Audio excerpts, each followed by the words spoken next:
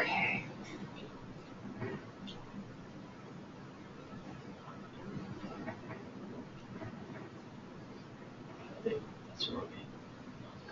Does it usually say? Pardon me? Does it usually say it's being recorded? It says recording it says right now, recording. so I think that we're good. It's a little hard to tell I because see. there's nobody else on the other end, so we can't we test if our sound is coming through, but I'm gonna hope that it is. No.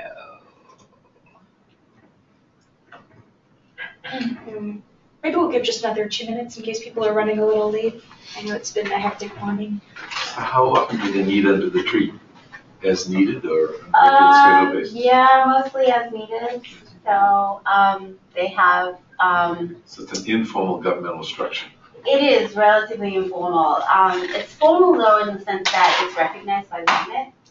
So yeah, so it's legitimate and has a sort of legislative basis, but it's informal in the way that it operates. So that's part of the difficulty is how do you reconcile the tension between formality and informality? Because the informality is part of its design, right? Like that's part of what you're recognizing even when you are legislating recognition of these institutions. But and that's what people value about it. That's part of what works. But then on the other hand, when you're coming at it from especially a constitutional perspective and human rights perspective, you want to build in safeguards and often there is like the tension around informality and flexibility that then it makes it much more subject to personality than you would sort of ideally want an institutional framework and structure and process to be. So yeah. Is there a documentation of the process? They used to be. So under the apostate legislation. So this is probably what you're going to say. So. Well, actually, not in that much detail. So I'm happy to talk about it. Yeah, under the apostate legislation, there was a sort of quadruplicate pad that they had to fill out, and one copy went to the plaintiff, one copy went to the defendant or respondent, and then one copy stayed with the traditional court, the traditional forum, and then one copy went to the magistrate's court. And so when a bunch of the apostate legislation was repealed, that whole documentation process went with it, the repeals. And so now the process is just informal and there's no record. And so one of the tricks, one of the questions really, the challenges is if you are creating a system by which people can appeal from these indigenous forums to the state forums, the magistrate's court and above, how do you have an appeal when there's no record and there's no actual link between these two institutions and the processes? And so, it ends up being that when people are appealing to the state system, it's actually an original case. It's being heard as though it's a new case. So, in that sense, then, it raises questions about how much are these indigenous forms really included in the justice system at large. So. But there was a law, I think, from the 1920s, and then is that what you're talking about? When was it repealed? So that law actually is what recognizes these institutions, and that hasn't been repealed. Oh, it has not. So parts of it have been repealed because it dealt with several different things that are no longer, acceptable under a democratic arrangement. Just basically kind of, it was a fundamentally segregationist tool. But then the pieces that have been retained are the pieces that regulate these forms and recognize their existence. But then there were subsequent pieces of law that were passed that kind of sort of like regulations that filled in the details of how these forms would work in conjunction with the state forms, and that's what was repealed. And that it was only, interestingly, it had only been passed in about 1960s, and then was repealed in the late 80s. So certainly in the last 20, 25 years, you've actually had somewhat of a vacuum in terms of the legal arrangements. So I just want to make sure everybody here knows each other. Bill, have you met everybody in the room? No. You have not? Okay, let's go around and just say who we are and what work we do here real briefly before Sindiso gets started. Yeah, and let me know if that is going to work. Yeah, no, I'm Okay. sure it will. I'm just going to minimize this for a sec, Yeah, just so that I that's can go good. to full screen. That's totally fine. So I'm Anya Weber from the Marketing and Communications team. I'm Karthik Trivedi. I'm from the research team. Karen Zimbrick from the research team. I'm Jillian McNaughton, faculty. Me, Lori Seymour, also from the research team. Bill Karen maintains the school.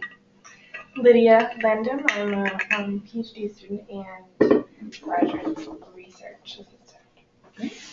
And I'm Sindiso Mnisi Weeks.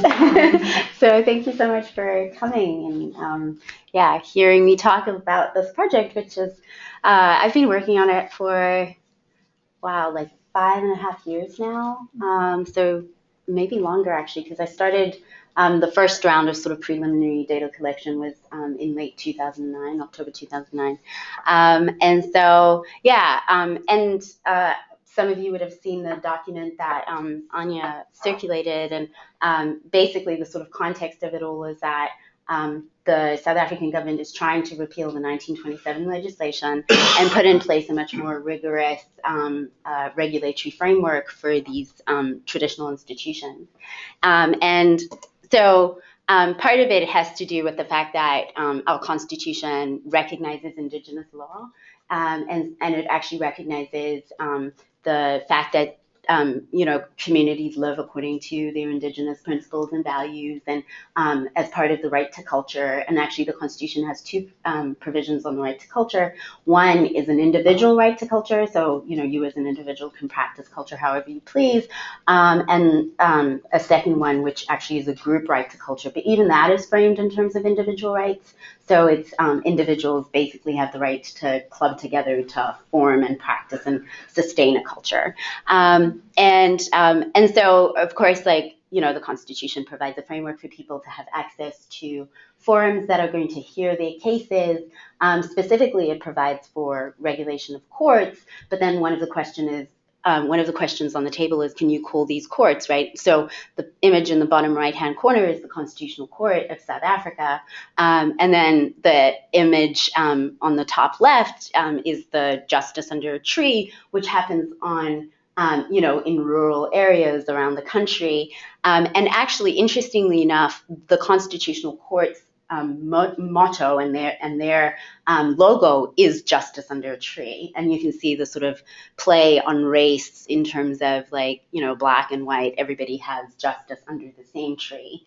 And so that's one of the questions is, can you really say that the justice under a tree that you get under the Constitutional Court mandate is the same as the justice under a tree that you actually get in rural areas, in different parts of the country in these informal dispute resolution forums.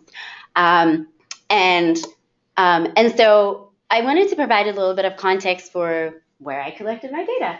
So the image on the left is that of South Africa, and KwaZulu-Natal is one of our 9 provinces on the sort of east coast of South Africa. As you can see, a lot of South Africa is coastal.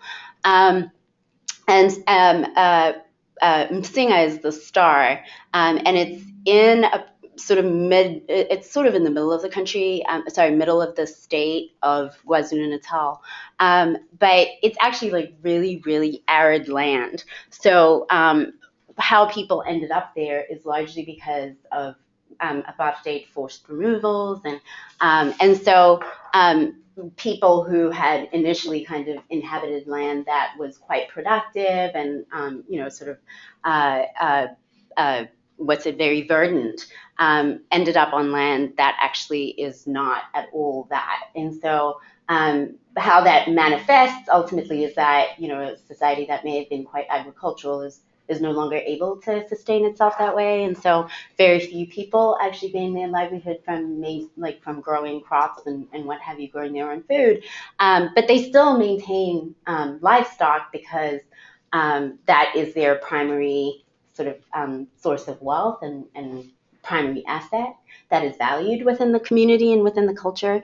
But certainly in recent times, livestock have just died at incredible rates because of perennial droughts.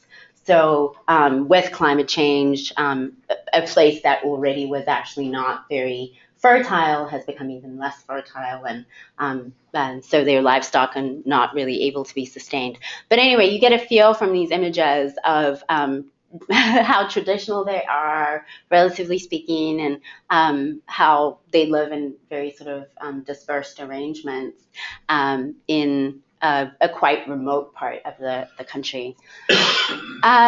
So wanted to give a little bit of context in terms of Msinga, like economically speaking. So I've already given a sense of just how the community is struggling economically, but this gives a sense in terms of so if you look at the bottom left-hand image, the brown areas, of which Msinga is one, or part of one, have a poverty level of 72% or more. So in Msinga in particular, unemployment is at about 85%. And I mean, that's effective unemployment. Official unemployment rates are a bit lower, but effective unemployment is at about 85%. And the largest source of income is social grants from the government in the form of pension grants and child support grants. So a very poor area. And then the table at the top left shows Msinga as having very little in the form of services. So you see 0 to 10% kind of mostly across the line. So in terms of electricity, water, sanitation, refuse, 0 to 10% provision rate. And then because one of the things I'm interested in is dispute resolution of criminal conflict, you see on the right-hand side the statistics between 2003 and 2010 with respect to crime. And actually you see that a lot of the crime in Msinga is interpersonal violence. And so an interesting or striking thing to look at is assault with the intent to inflict grievous bodily harm, which is actually one of the most frequent instances of crime. And then you see also burglary at residential premises being really high, and then stock theft, which links back to the idea that stock is a very significant asset in the community that people primarily value. And so in a sense, the kinds of crimes show themselves the fact that people are quite poor and sort of trying to, I guess, in a sense, sort of preying on others with respect to trying to develop more assets for themselves, but also the fact that actually interpersonal violence is actually quite prevalent in Msinga. And one of the things that I'll come to talk to a little bit more, which relates to this particular piece, the illegal possession of firearms and ammunition, is the fact that Msinga has a lot of illegal gun possession, and that has like a very long sort of historical basis, largely to do with the fact that in the early days of colonialism, migrant labor patterns were established and forced migrant labor actually mostly, and the men would go to the mines and would be paid with firearms. And so Msinga has a lot of guns, and even though for the last century the government has been trying to pick those guns out and try to reduce the rates, like it just has not really been successful. So that contributes to the rapid escalation of conflict from just we had an altercation to I actually shot and severely wounded or even killed you.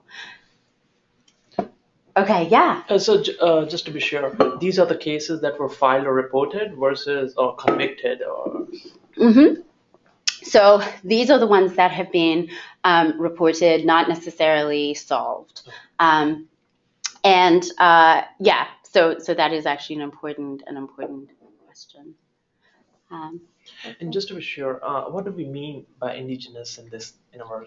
That's actually a very good question. So South Africa actually does have an indigenous population that you would typically refer to as like First Peoples, right? And those are the Khoisan, who I think technically are actually the first peoples in the world. And then we have more tribal or traditional groups, and so kind of maybe the second wave of peoples. The Khoisan, much like the Native Americans here in the U.S., were primarily obliterated by disease and war, and so they make a very small part of the sort of I suppose the cultural landscape around arguing for indigenous rights.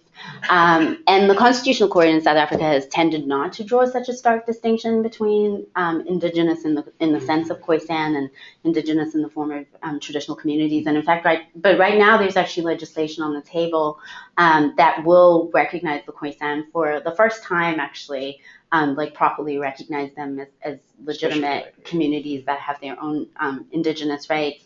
But that legislation, again, is composed, is simultaneously, like it regulates simultaneously the tribal or traditional communities as well. So, I mean, I think that because South Africa, the context is just so different, we haven't sort of thought about it or worried about it as much as you hear people kind of concerned about it in other parts of the world. And the local politics hasn't tapped very much into the language of the international indigenous rights movement.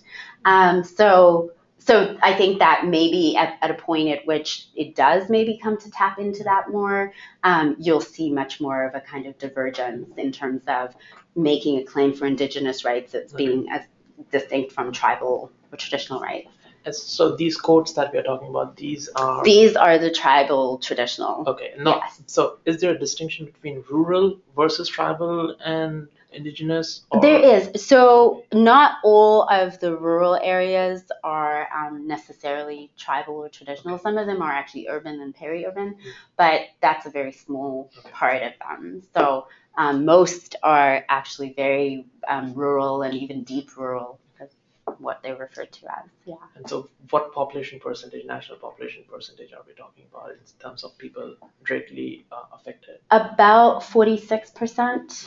Yeah. That's helpful. So, I mean, the statistics wax and wane partly because of the migration patterns, sure. But yeah, it's about 46% of the population. That's huge. Yeah, it is really huge. I was expecting more, personally. Yeah, I mean, it's interesting, I suppose, because I mean, South Africa, maybe it's worth reminding that South Africa is sort of the America of Africa, in a sense. So predominantly and urban. So there's a lot of urbanization in South Africa, yeah. And increasingly so, because, so I could have shown you another map of South Africa, which shows you the economic activity on the map. And it's basically Cape Town in the southwest, East London and Port Elizabeth in sort of the southern corner, and then Durban in KwaZulu-Natal, and then Johannesburg, which is sort of in the middle of the country almost. And everywhere else is basically like nothing. So when you think about it in terms of just how little economic activity there is outside of these major metropolises, you realize why it is that people would be moving. Yeah. And it looks like these reports are from the South African Police Service. They right? are. So this is the official national. Exactly. Okay. Yeah. So and so that's another thing is these may be underreported. Right. Yeah. Okay. Shall I move on? Yeah. Okay.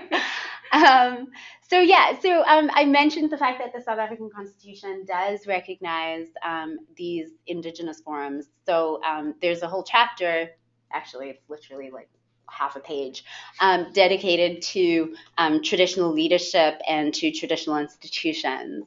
And the most important piece is the fact that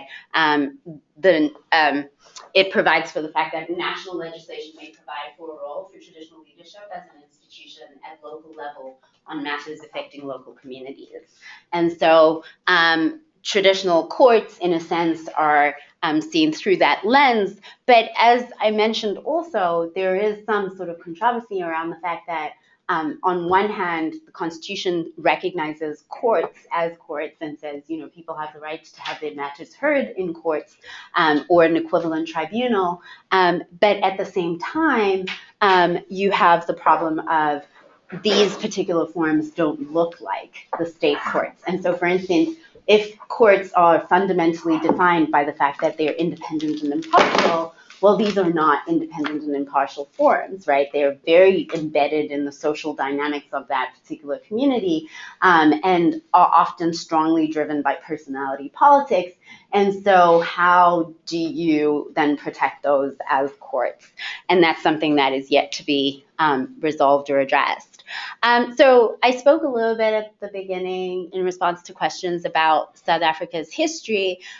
So one of the things that you see with this map, and I'm just going to like take a step back, is that basically these areas, these colored areas where indigenous traditional tribal communities live, are effectively the same areas where they lived under the apartheid government. And this map here is from 1986. And so they're effectively the reservations that the apartheid government placed people on. And just to give you a sense of the statistics, initially the reservations made up 6% of the land. And then in the 1950s, the government added more land. And so they make up 13% of the land. But as I mentioned, the population is about 46% of the population that is there. And that's only within the last sort of 20 years, because before then, you had more people bound to these areas because the apartheid government tried to dissuade migration and, it tried to dissuade urbanization and compelled women to stay in these rural areas and called them homelands, and then said men had to travel to the cities and to the mines and farms to work. And so, I mean, there's a whole other discussion about, the breakdown of the traditional family within these communities by virtue of the fact that men would go to the towns for 2 years or lengthy periods of time and be apart from their families, and so would start relationships with new people in the cities and that sort of thing. And so you have all of these families that have been significantly disrupted by the migration patterns that were imposed by the government.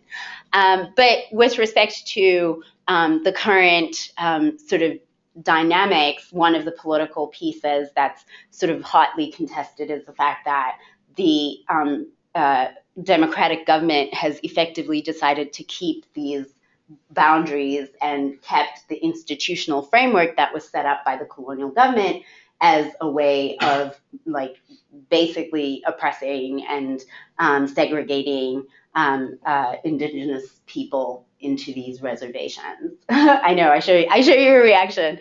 It's pretty appalling. And that's actually what the Deputy Chief Justice of the Constitutional Court said, right? It's simply incredible. So there's no talk about land redistribution? So there is talk about land redistribution, but only 3% of the land has actually been redistributed to this point. So because the government's locked itself into a willing buyer, willing seller arrangement. And so, they're not going to expropriate unless the person who they're trying to expropriate from agrees and will accept the price. And so that creates, the government has basically spent most of its money, but has not been able to actually buy enough land to get people back onto their land that they were dispossessed of in the early days. Yeah. So it's a pretty appalling arrangement. But looping back, I guess, to disputes, within the context of the apartheid arrangements and the sort of segregation and reservations and what have you, and there's a lot of scholarship that talks about how in contests for government powers or governance powers, dispute resolution actually becomes a really significant platform for having those fights. And so you actually saw that between the indigenous forums trying to, resolve local disputes, but being so conservative, partly because of the policies that were imposed by the government, but partly because they were trying to also kind of maintain control and their own power. And so then people would react negatively to that and maybe go to the state courts. And so one of the things you find often actually in various colonial areas or places is that women and youth who are the ones who are most likely to be oppressed by the institutions, which are predominantly patriarchal and controlled by men, will then go to the state courts to try and get some sort of reprieve. And so that's one of the schisms as well, is now that sort of influences the politics of today with respect to the extent to which the Indigenous forums and the state courts are able to cooperate, because they're still locked into this mentality of we are competing rather than we are actually collaborating to try and give people the best access to justice possible. So, yeah. Is there a kind of a subliminal power structure within Indigenous communities? Yes. So this is basically the arrangement. So what you have is, so you have the family, which is a very important institution. It's a core institution. Typically because these communities are built largely on marriage, so you have like the single family, and that has a council which is led by a patriarch that will often have some very strong women sort of involved in that. So that single family will be a really important, and we're talking extended family, like that's a really important institution. And in the context of a dispute, it'll come to that family council most immediately. So the example I use typically with respect to family disputes is, let's say my husband is beating me, then I will initially take the issue to my family and say, my husband's beating me, can you help intervene or whatever? And they'll be like, okay, well, here's the advice we can give you, et cetera, et cetera. And if that doesn't work, then we go to his family, and so we form the dual family council. So his family and my family will come together, and we'll say, we'll hear the matter, with both of us together and basically try and resolve it. And if they're not able to, the next primary sort of structure is the policeman who's the sort of assistant or deputy of the headman. And the primary institutions are the headman and the chief's level. And so you see that most of the disputes will end up going to the headman and his council anyway. But many disputes will go through the headman's policeman, and that's partly to do, again, with the personality politics. If the headman's policeman is actually like a really strong figure and he's respected by that particular community, like that sub-ward, area, then they, will play a much more active role. But if they're not, then people will typically just kind of circumvent them and go to the headman. But the family council disputes are different from, sort of neighborhood level disputes. So if a conflict, for instance, arises between me and my neighbor, and, my neighbor stole my chicken, or at least I suspect that my neighbor stole my chicken and had it for dinner, then I might go to my neighbor up first and say, like, why would you do this? But then I would go to the neighborhood gathering, gather all the neighbors around us and say, will you help us sort of resolve this dispute? Because, obviously they've offended me, can you help? So then the neighborhood gathering will try and resolve it. And if that doesn't succeed, you go to the next level, which is the ward. And the ward is basically the area that coincides with the headman's jurisdiction, but they can sit on their own as well and resolve the dispute without the headman, because once the headman is involved, it becomes a little bit more formalized as a dispute. And so, and then of course, like, it can go through the various steps. And so the main sort of institutions are the headman and his council, and the chief and his council. And the chief's council is made up of the headman and his area. And they will be the sort of ultimate appeal structure within that particular village or traditional group, tribe, is the former term that was used. And then you see the state institutions sort of at the periphery. And the primary competition, I would say, is between the headman and the police. But there's also a significant amount of competition between the chiefs and headman's council and the magistrates court. And in fact, the current legislation that's on the table to try and repeal the 1927 legislation that regulates the space is attempting to make the chief and headman's council equivalent in standing and the status of its decision with the magistrates court, which is a very controversial thing because, you know, a lot of people feel like, well, maybe the chief's court should be above, but then a lot of other people feel that the chief's court actually should be below, because he's not necessarily complying with state laws. And he doesn't have the, you know, level of training or whatever that the magistrate may have.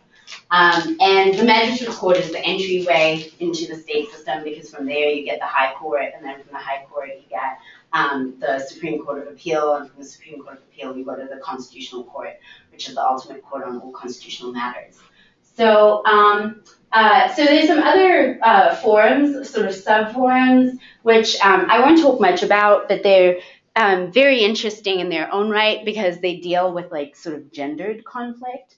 And so Umsholwe Ntombi, the one on the left, basically kind of resolves issues of women's virginity or not. And so, you know, if a young woman is being accused of not being a virgin, then she's the one who basically inspects and, you know, resolves that conflict.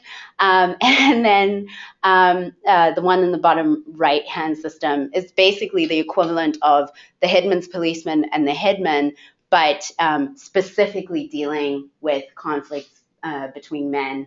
And so, you know, where men have violated the male ethical code, because there is a male ethical code sort of agreed by the men. And so if you violate that, then you have to go through this particular system, which will discipline you and bring you back into order. So how formal are these institutions? Not in constitutional sense, but how formally are they accepted within the society? Well, they're very formal in the sense that people like when you ask them, like, you know, what do you do in a case like this?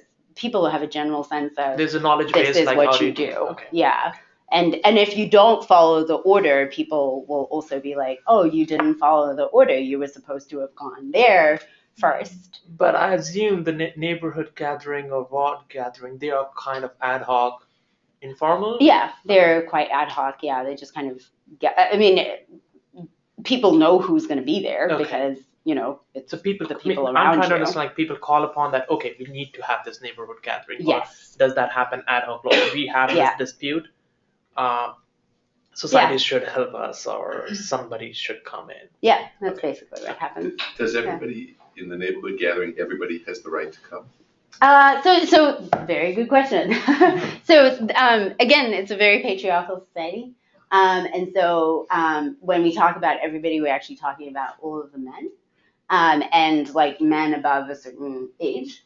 So teenage men are not considered men, which young men are considered men. So you have to be at least like sort of 23, 25. It's kind of a loose. So when you were saying that women were playing more of a role in the single family and the dual family relationships, is that in an advisory role, or is it an authoritative role? It's largely in an advisory role. I mean, it's kind of soft power, more so than it is like actual formal power. The main sort of power holder in that context is the patriarch, and that's the man who's the oldest male in the family alive at that time. So in some ways, this is probably a silly question, but I'll ask it anyway. How far has any woman gone in any of the systems? Not very far. That's a good question. So they're not very far. So technically speaking, women really don't have any formal roles in this institution, except for that single woman who gathers with some other women to inspect virginity and what have you. But there is another institution that sort of parallels the chief and his council, which is a construct of legislation. So it's called the Traditional Council, and legislation passed in 2003 put it in place to say that they have to bear responsibility for legislating, for basically sort of legislating and administering the community. So they're kind of like the ultimate sort of decision-making body. The chief is a member of that just because he's the chief. But that institution has to have a third of its membership be women. And 40% of the people in that institution are appointed by the chief, and then 60% are elected democratically. So that institution has kind of sort of shifted the dynamics in terms of women's roles quite a bit, because now you have these women who are part of this council, which is recognized as having quite a bit of, power and an important role. But aside from that, there aren't any women in this setup. Yeah. So were you actually able to attend any of these things to study it?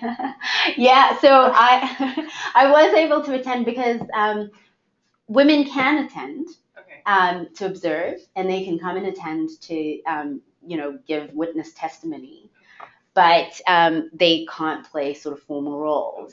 But I must admit that a chunk of the data wasn't actually collected by me directly. It was collected by local high school graduates who I trained to collect the data. So they had a little bit more permission, I think, to be there than I would have had at times.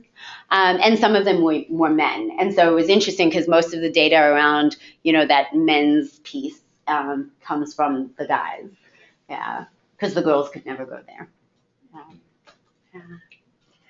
Okay, so I don't even know what the time is.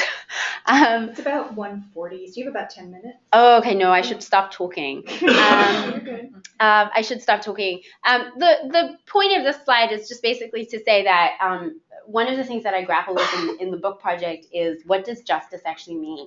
And so institutionally and in terms of process, you can see, justice can be adjudication, which is the sort of highest level of institutional process, and then you have sort of semi-institutional processes like arbitration and mediation and negotiation, and then you have self-help, where people maybe avoid the person who has wronged them, or they just decide to endure what they're experiencing, even though that is actually an offense of their rights. And then of course sometimes people can negotiate on their own behalf, and ultimately, it can lead to violence if people feel they have no other options. And the trick is that in Msinga, unfortunately, it often looks like things do end up leading to violence. And so one of the things that I find that the institutions haven't really thought about is the ways in which, so they've done this for, centuries basically, and they think of themselves as, we're an age-old institution, this is what we do, we use these methods that are familiar and they work. But the thing is that the methods that they use are actually very limited, especially because they ultimately kind of merge the categories of sort of arbitration or adjudication with mediation. And so, mediation is basically when you're the people opt into the process, and you, because they've given you the permission to resolve the dispute between them, try and help them come to consensus. But then adjudication is different, and arbitration is somewhat different. Arbitration, the people opt in, but they've given you the power to make the decision. It's not them having to agree on an outcome. It's you who gets to make the decision. And adjudication is different still in that, they don't even have to opt in. You just have the power because the institute, because of your institution has that power. And so because they merge these different ways of resolving disputes, you actually find that they often just tell people, this is what you're going to do. But people are actually expecting more of a mediation. And in fact, given the social and legal morass, what is needed in the context is more mediation. And so it seems that there's just a mismatch in terms of, what the goals are and what are the strategies and techniques that are being used. So that's one level of problem. And so what you find is that even when they're resolving the disputes won't terminate there. They'll often end up going to an outside forum, and that outside forum is very often violence, which is obviously not what you want. You want the dispute resolution in that forum to be what ultimately concludes and resolves the problems. And a large part of the fact of what I'm describing in terms of the problems institutionally and the limitations of the powers of the institution actually have to do with the social context.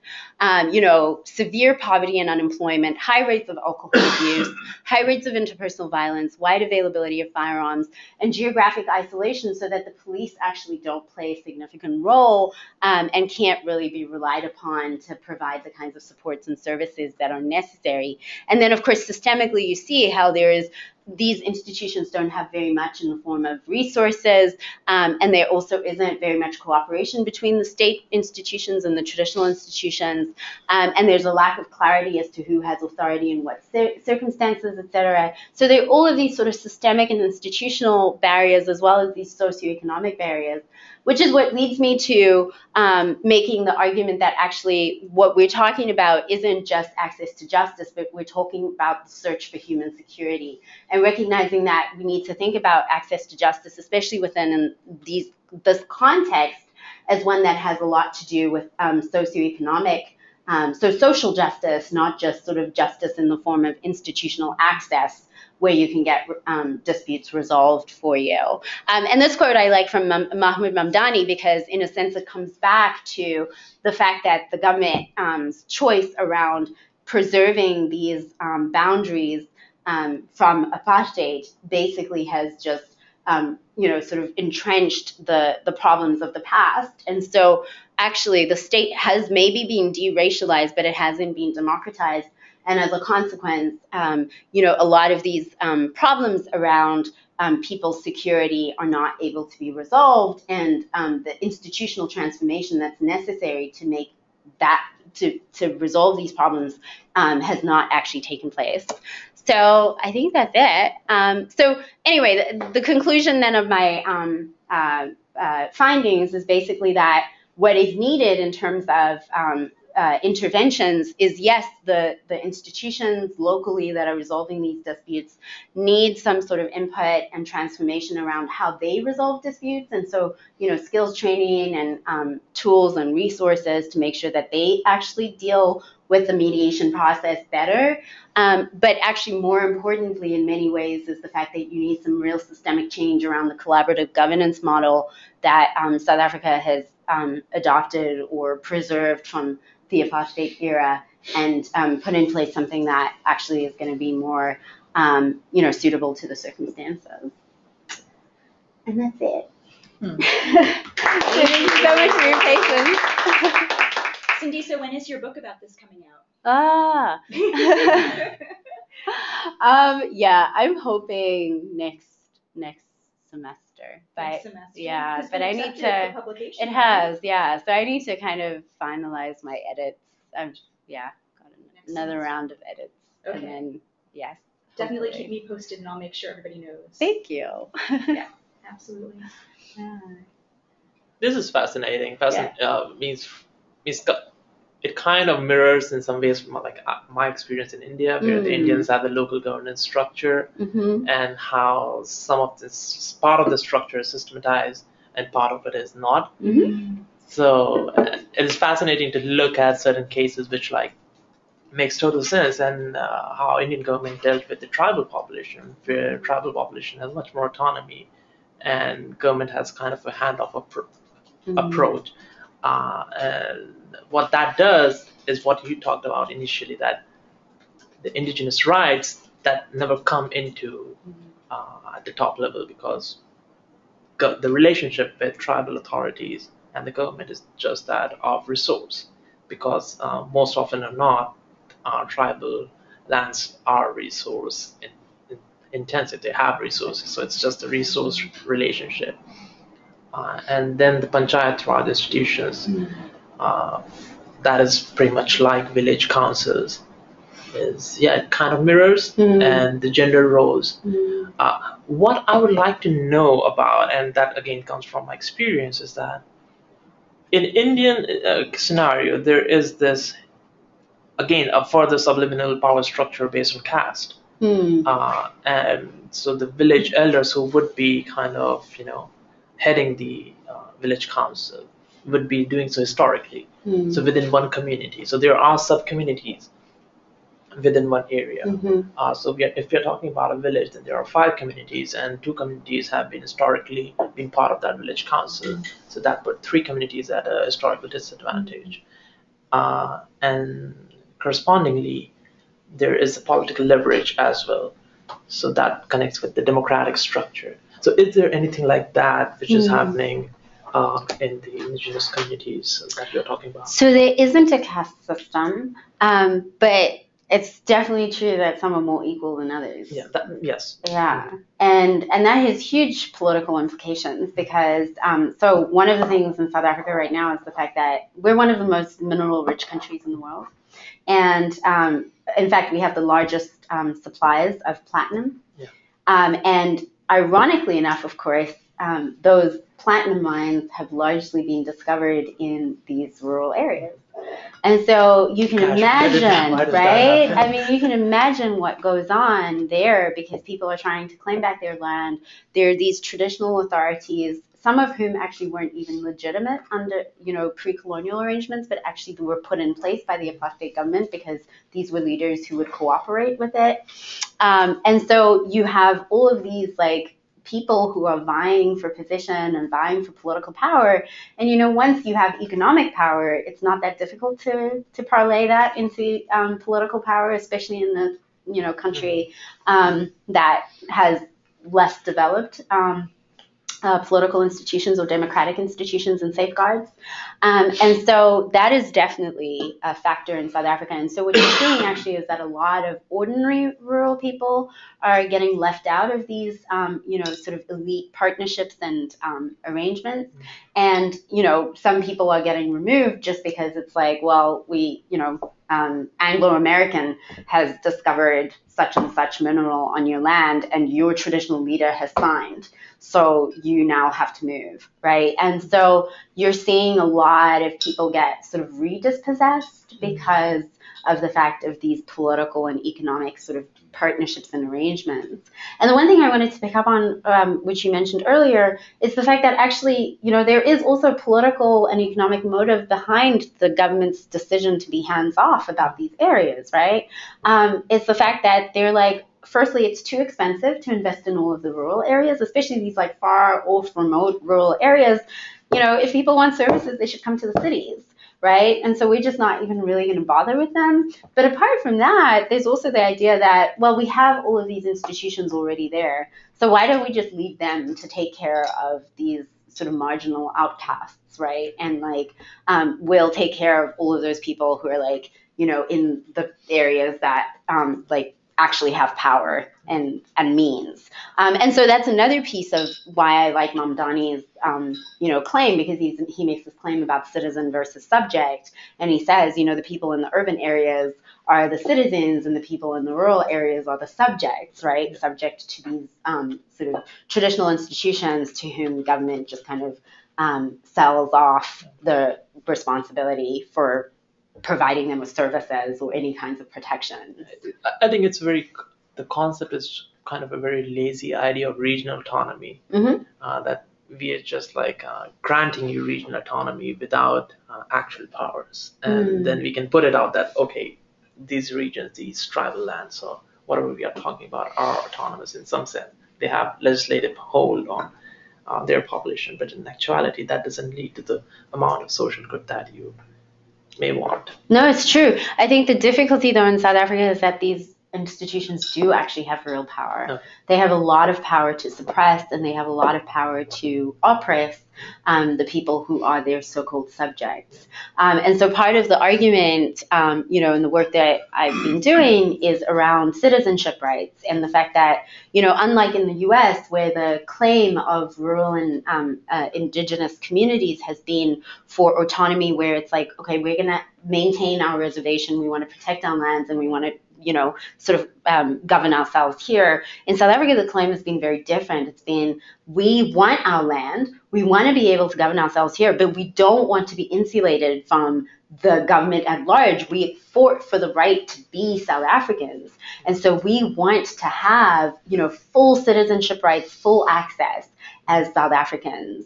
And so the fact that these institutions have as much control as they do, especially the chiefs, not so much the headmen. The headmen don't have very much power at all, but the chiefs have a lot of power, and they're able to control people's lives, who don't have any other protections, basically. Are there term limits for chiefs? No, they don't have. Yeah, you just kind of. In fact, the two chiefs in the area that I have been working in, both of them just died within the last 5 years. In fact, one died last year, and he was 95. So would it be family lines that Yeah. go through the chiefs? Yeah. So there is already a power structure established by that. Right. Yeah. Do you see any change given the discovery of wealth in the very rural areas that there's more power, there's more influence that those folks might have just because of the economy? Well, there is more power and influence. The only unfortunate thing is that it's concentrated at the very top level. So, ordinary people who are living in those areas don't actually, there isn't much trickle down. And so, and again, it's because it's so much personality politics involved, right? The system is largely built on personality sort of politics. And so these traditional leaders, whether their people will benefit or not, is contingent upon how good the traditional leader is, right? And how ethically he's going to conduct himself in recognizing that his responsibility is to his people rather than just to lining his own pockets. Can they ever rule, can they move a chief out if they feel like the chief is not being representative? Or in the old days they could. So pre-colonially they could, but their power to be able to oust a chief was really based in the fact that they could basically deny him support in terms of if the tribe was going to go to war, they would say, we're not going to support you. They could leave, right, and be like, we're taking the land, we're actually seceding. But now they actually, and the last thing, a really important piece is the fact that actually the chief was accountable to them. So for his position, he had to answer to the people. But the apartheid government flipped that so that traditional leaders, in order to have office, are accountable to the government. And so now traditional leaders get their certificate of, legitimacy from the government, not from the people that they are supposedly, responsible for. So those people have very little power to say, we don't want this chief. And if they do actually try to do that, the chief already has so much power and relational ties and political ties with the politicians who ultimately have to approve that chances are very slim that, the ruling party is going to be like, yeah, we're taking this guy out, even though we have all of these mining deals with him, so it's a very sort of tricky situation. Excuse me. No, that's fine. Thank you so much for coming. Yeah, Thank you very great. much, Cindy. Yeah. We really appreciate it. Thanks, everybody. Thank you. Yeah, and feel free to just throw me a question afterwards as well. Feel free to let me know if you want to know anything more in a different context. How much democratic participation are we looking at? Are these people integrated democratically? How much democratic participation? Yeah. Oh, that's another really significant thing, is the fact that the African National Congress, the ruling party, believes that the traditional leaders bring the rural vote. So They believe that, and actually their support is declining in urban areas. So the bulk of their support is coming from rural votes, and they believe that it's traditional leaders who bring them the rural vote. And is that the case? There's some studies that call that into question, really shed doubt on that, but there hasn't been anything really systematic and comprehensive, so we don't know. So maybe that's what we need to study, right? Let's wait for the next election. Is it true that they bring the rural vote? Because it might be such a game changer. Thank you so much, Bill.